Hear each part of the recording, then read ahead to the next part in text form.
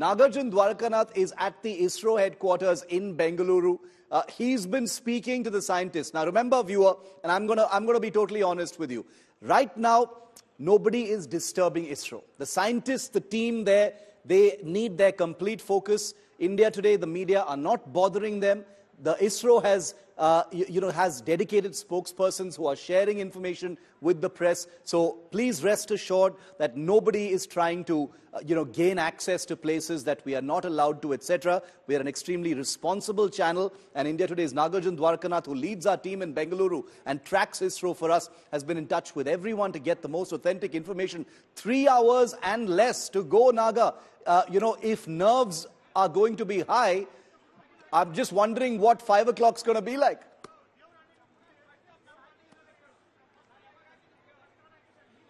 Shiv, that's true. In fact, all eyes on the Isro Command Center at 5:44 p.m. is when the automated landing system will be activated. I have some data that Isro has shared with us. If I can ask my camera person to zoom in on this document. This is where the lander will be at 5:44. That is the 30-kilometer altitude above the lunar surface. Then the rough braking phase, which will be the power descent start. They'll have a rough braking phase, 690 seconds, and then it reaches the phase B, which is just above 7.4 kilometers. So within 690 seconds, from 30 kilometers to 7.4 kilometers descent.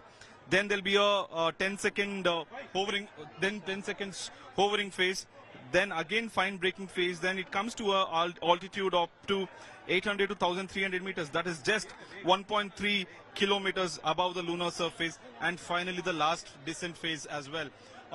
So it's totally up to 25 to 30 minutes as such, from 5:44 to 6:04.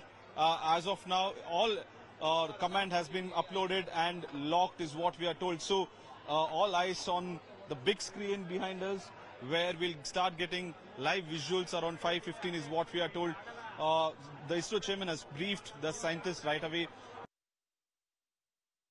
We'll go to Naga in just a moment. He's inside the viewing gallery where we're going to get those live images.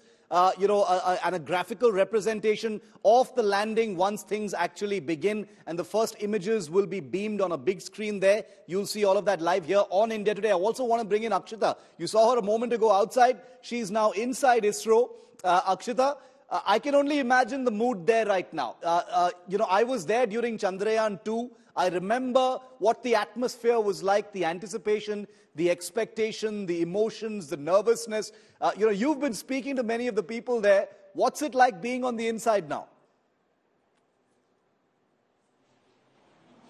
Well, it was quite a scramble to get inside, Shiv. But now that we're here, I can tell you that everyone's super excited, because the last few minutes is when we were allowed entry, and then we came into this massive screen where they're showing us what's happening right inside in the mission control complex. Briefly managed to take a round and then come here. I can tell you that the amount of calm written on every scientist's face is just astounding. It's brilliant, to say the least, because I think you and me, we can admit we are feeling excited. We're feeling a bit of nervousness as well. It doesn't look like any of that in really the mission control room. They seem calm and poised for the big landing moment. We're getting closer and closer, Shiv, and with that, of course, the trepidation also kind of builds. But it looks like Isro's been waiting for this very moment, and why not? Because they've worked on this for the last so many years, for the last 40 days. I'm sure they've toiled non-stop, where they've tracked every monumental detail that's come in with regards to Chandrayaan-3's movement. Now is D-Day. Now is the moment, that's make or break essentially for this mission.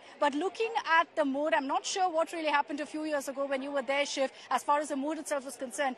But I get a really good sense that this time it's most definitely going to happen, simply because if you read the room, if you read the emotions there, it's a 100% confidence. And it's amazing to see. It's amazing to see that this team of scientists, Team Chandrayaan, all out there are waiting for these few moments without even a sense of, what if.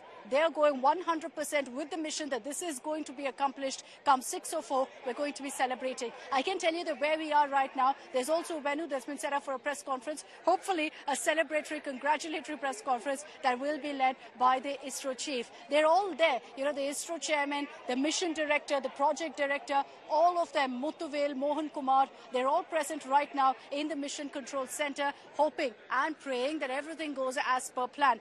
Like, in fact, ISRO had pointed out, Shiv, you know, the communication that they've put forth, they've said that the ALS, which is the automated landing sequence, is something that they've given the command for 5:45 dot, it will kick off. 5:20, which is about 2 hours from now, is when we'll start getting a live stream of what's happening. But in the meanwhile, considering that we're inside and we've got a bird's eye view of what's happening, Shiv, we're going to keep getting you the footage of what's happening inside. Every time we get any nugget of information or image, it's going to be live on India Today.